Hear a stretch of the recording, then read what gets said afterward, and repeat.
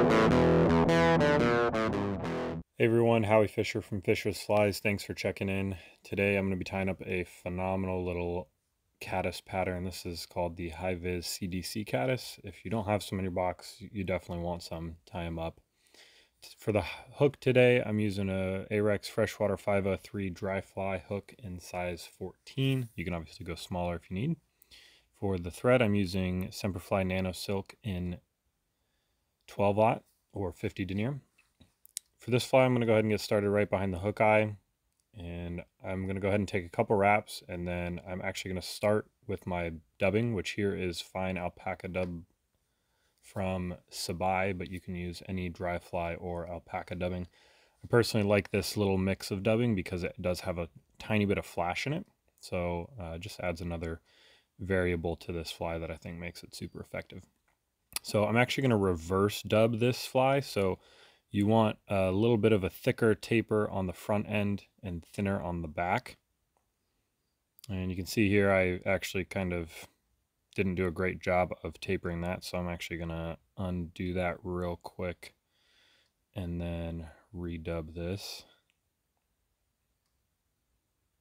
So on this fly, I actually don't like using wire. I just use thread to rib this body, which is why I'm using Semperfli Nano Silk, because it's super strong.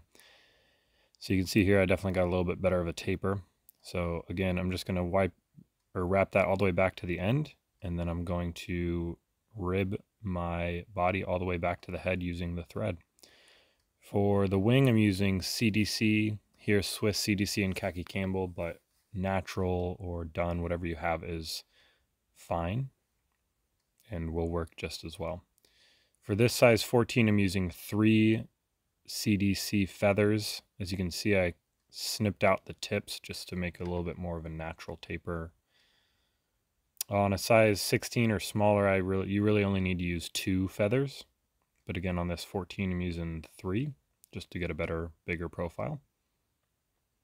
I'm going to go ahead and secure it to the wing. And if you can add a little bit of dubbing beneath this wing where you tie it in, or just tie it in over the wing, it actually allows you to secure that just a little bit better and will keep it from rolling and spinning.